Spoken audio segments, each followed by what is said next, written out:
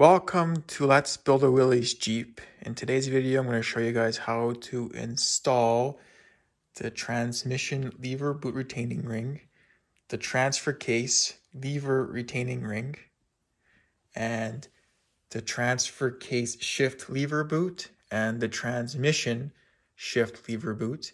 And they are installed using these 8 pan head screws, and there's 4 screws on each of these rings, and they will be installed onto the transmission shift tower and the transfer case shift levers, and they will be located right here where these 4 holes are on the transmission. There's also 4 holes located back in here where the retaining ring will be installed on the transfer case. The first step is to take off the knobs on both the transmission lever and the transfer case levers, and they just screw off like that. And also with the transfer case levers, you just screw them off. They come off like a normal bolt or nut.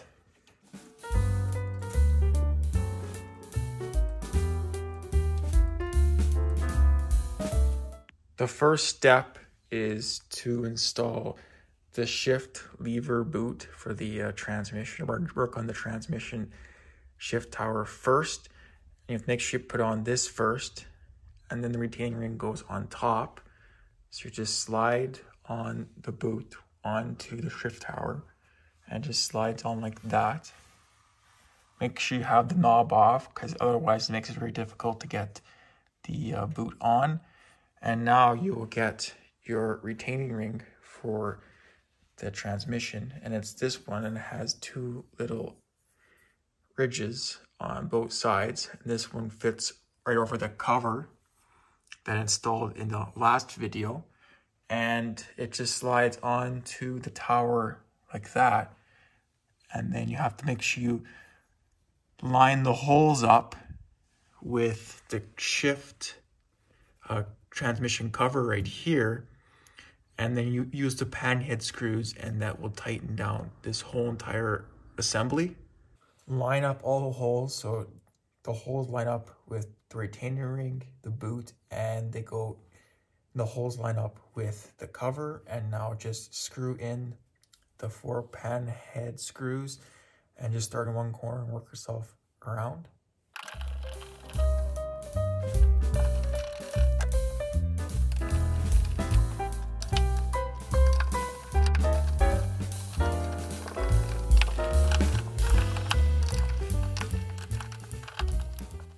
This is what the final product looks like. All the bolts lined up, the pan screws are fully threaded in, the boot is installed properly with the retainer ring holding it all together.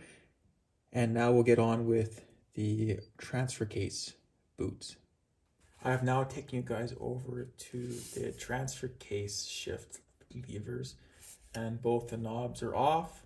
And now we have to install the boots first and then the retaining ring. As you can see, this boot is already angled in one direction, and I would angle this so it lines up with the angle of the levers already. As you can see, they're not perfectly straight. And these leather boots, the seam will be facing towards you guys when you are driving. And it just slides on to the levers from the top.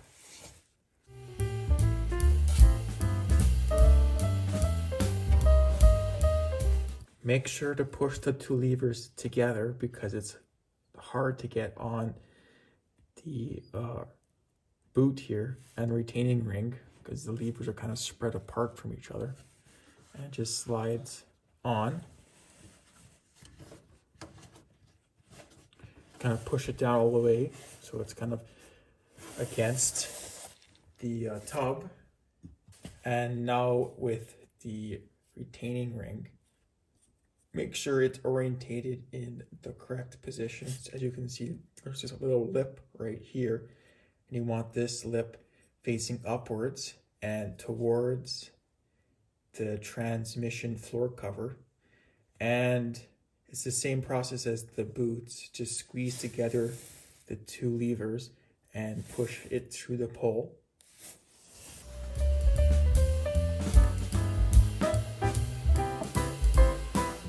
Now it's the same process, just line up your pan head screws through the retaining ring and through the boot, and then it threads into the tub, and then one bolt will thread into the transmission floor cover.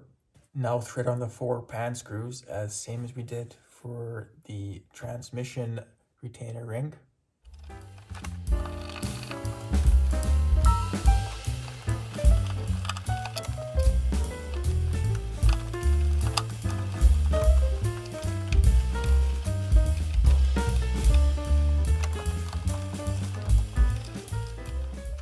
I would suggest using one of these tools so you can line up the holes.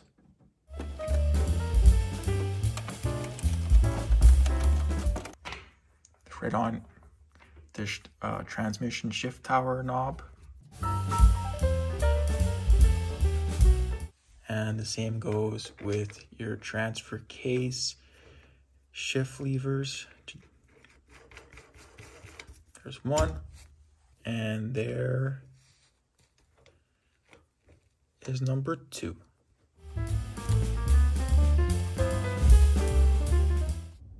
And that is how you properly install the shift lever boots and retainer rings onto the transmission and transfer case shift levers.